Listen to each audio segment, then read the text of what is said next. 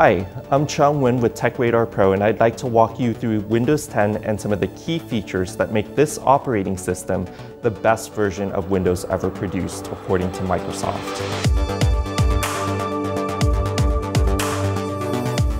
The Windows 10 experience is not a radical departure from what you may already know about Windows. The new innovations sit alongside familiar elements from earlier versions of the operating system. The most noticeable change once you start using Windows 10 is the new Resizable Start experience. On the left side, there's a traditional list of your installed programs and apps, like on Windows 7. What's new are the live tiles, which live on the right-hand side. The experience is a mashup of the familiar Windows 7 Start menu and the Windows 8 Start screen, giving you quick access to information, updates, and content. Owners of hybrid laptops will find a full-size Start screen when they enter tablet mode. The scaled-up interface brings larger icons and makes Windows more finger-friendly. And should you need help along the way, you can always wake up the Halo-inspired Cortana digital assistant by saying, "Hey Cortana," or tapping on the Cortana search bar right next to the Windows icon.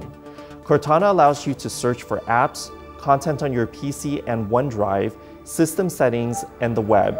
You can even use Cortana to set reminders and send emails. You have 2 events tomorrow. Cortana also delivers predictive and relevant information by scanning your Outlook mail inbox. She'll update you with package tracking information, traffic for your work commute, and travel plans. If there is a flight delay, Cortana will let you know. The new Microsoft Edge browser may have an icon that looks similar to Internet Explorer, but it's a brand new experience. Now, when you're sharing a web page with a friend, you can mark up that page just as you would with a PDF to highlight the content that you want to show. If you go window shopping inside Amazon's digital store and want a new laptop, you can circle the model you want and share that page with Santa. Cortana is also deeply embedded within the Edge browsing experience. If you're looking at Gary Danko's famous San Francisco eatery, Cortana can pop up and show you directions, restaurant hours, and recent dining reviews. If you're reading a tabloid and want to know more about musical artist Bruno Mars, you can just highlight the word Mars, and Cortana should be able to give you more information about the singer and not the red planet. To help you multitask, Microsoft has improved its Snap feature, allowing you to snap up to 4 apps to the corner of your screen and resize them. But if you still get lost in your windows, a new task switching icon is now located on the taskbar to help you switch between apps.